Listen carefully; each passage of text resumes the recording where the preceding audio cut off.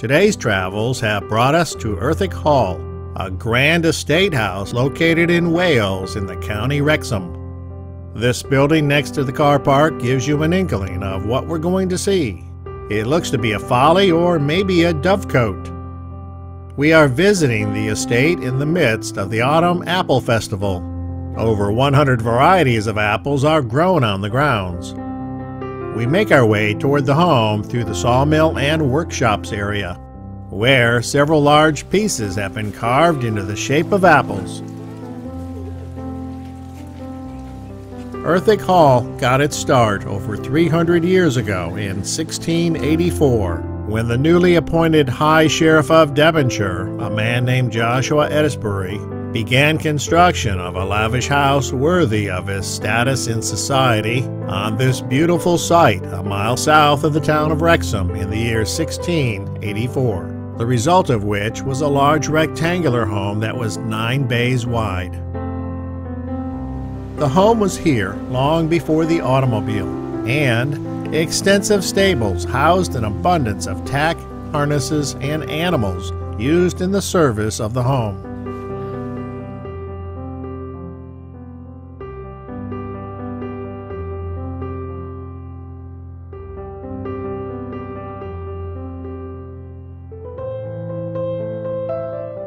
As the 20th century arrived, so did automobiles. Animals began to give way to machines. Horse stalls became garages for automobiles.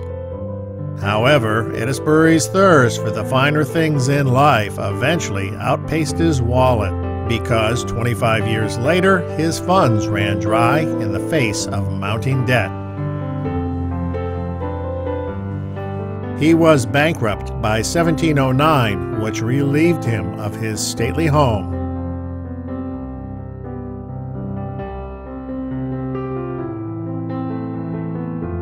We are now in the servants' quarters, which occupy the bottom floor of the home. It was in these areas that a small army of servants and staff lived and worked behind the scenes to attend to the family's needs and to the basic affairs of the household. Here, food was prepared, clothing and linens washed, pots, pans, and dishes scrubbed, and the domestic affairs of the household were kept in good order.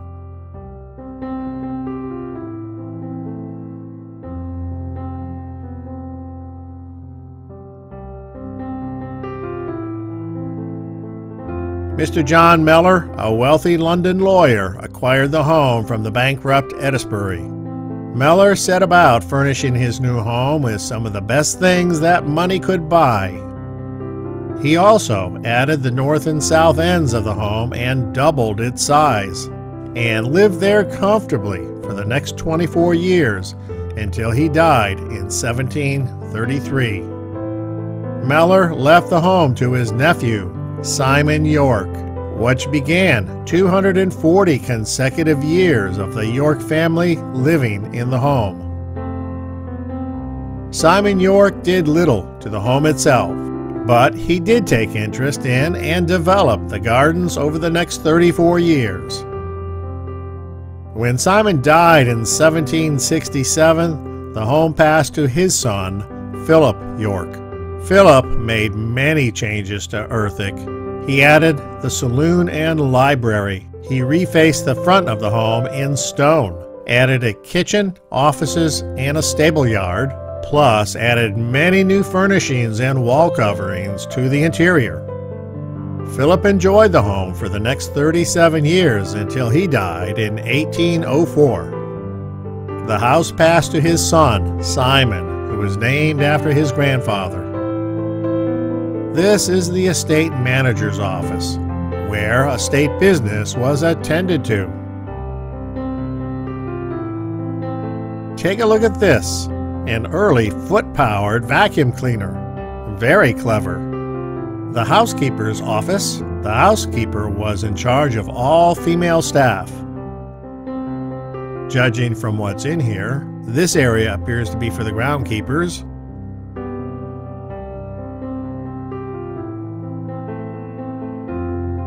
Take a look at the staff dining area.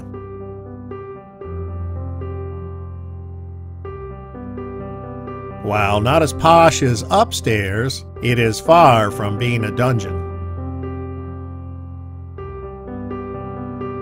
While they certainly worked hard to take care of the family, they ate well together in their part of the house and socialized among themselves during their off time.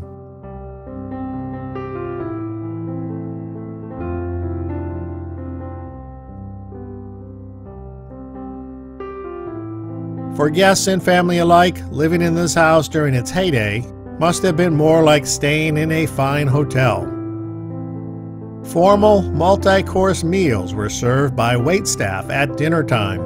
Wardrobes were stocked with freshly cleaned and pressed clothing. Beds were made, linens changed, and rooms cleaned by dedicated maids and servants, all of which did their best to stay out of the view of the family. All one needed to do is ring a bell, and a member of the staff would appear and be at one's beck and call. After Simon inherited the home, he threw frequent parties, which prompted him to add a large dining room to better entertain. He also installed a then cutting-edge underfloor heating system and a servant bell system. When Simon died, the home went to his eldest son, also named Simon. This Simon expanded and added to the park and gardens. He also created a music room in the entrance hall, as well as moved the front entrance to the tribes room.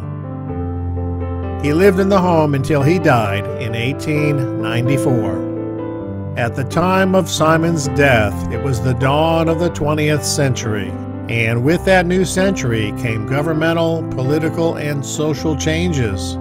Changes that made it more difficult for large estates to generate the funds needed to maintain their homes, their grounds, and their extensive workforce. It was the beginning of the end for many large estate homes all over the United Kingdom. So, Simon's son Philip inherited the estate in 1894 under less than ideal conditions. Philip struggled to preserve the house and its contents with a diminishing staff. He died in 1922, and the home went to his son, Simon, named in honor of several grandfathers. But Simon was just 19 years old when he acquired the financially struggling estate. He became a recluse and lived in the home without electricity or telephone. Throughout this period, the house declined. He may have been a bit of a hoarder, because Simon parted with nothing, and all remained intact within the home. To make matters worse, an old coal mine under the house collapsed, placing the building's foundation in jeopardy. When Simon died, the home went to his brother, Philip Yorke. Philip had few options. He negotiated with the National Trust, which took ownership of the estate in 1973, thus ending 240 consecutive years of ownership by the Yorke family.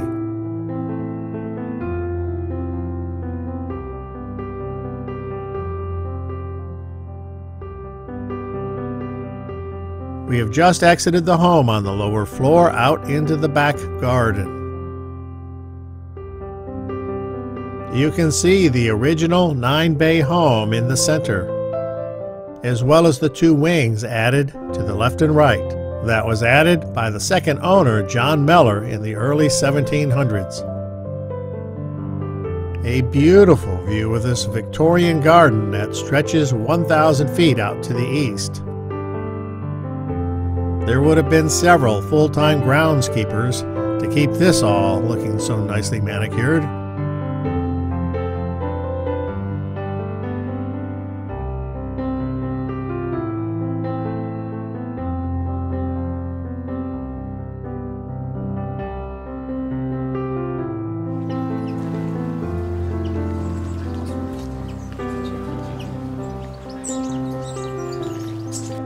Take a look at all these apples.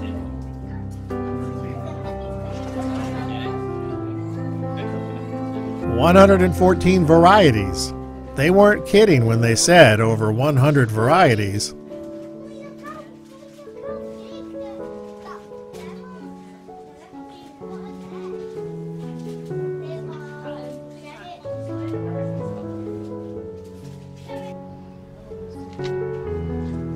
Now out into the herb and vegetable garden.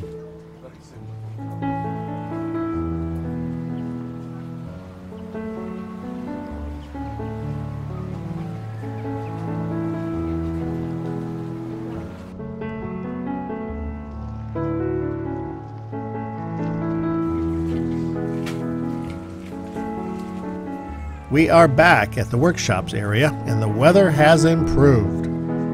The visit to Erddig was absolutely worth the time. In fact, we could have spent a good bit more time there. But the day is winding down and it is time to head back home. Remember, life is a journey. Enjoy the ride and thanks for watching.